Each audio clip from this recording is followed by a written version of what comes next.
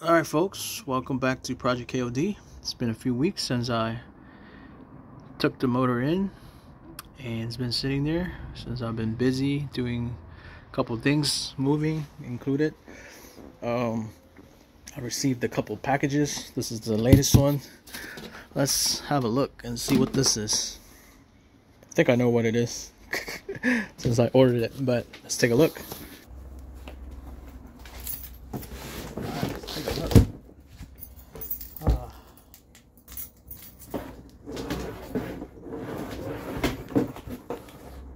Right here, pocket knife. There.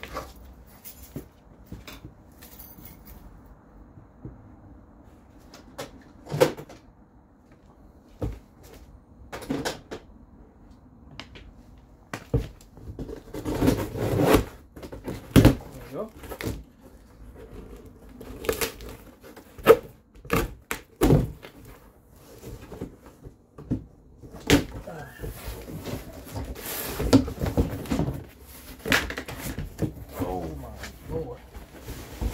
This is from Rock Auto, by the way. All right. Oh, this is the first time I ever bought a clutch brand new. Not that I haven't, but usually I let the mechanics do the work. All right, the other one was a Subaru, and here it is. This is the complete clutch kit from Excetti. Of course, nothing crazy. I want OEM.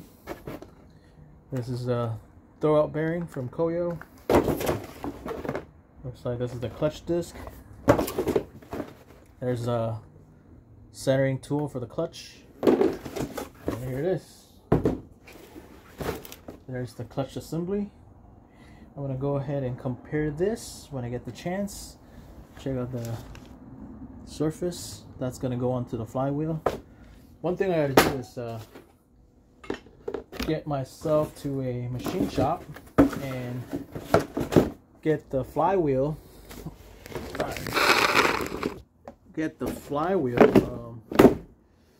resurfaced, and if it's too damaged to do that, I'm gonna go ahead and order a new one, but I think it should be good enough. I mean, car wasn't abused to anything. It was just doing regular driving and all that good stuff.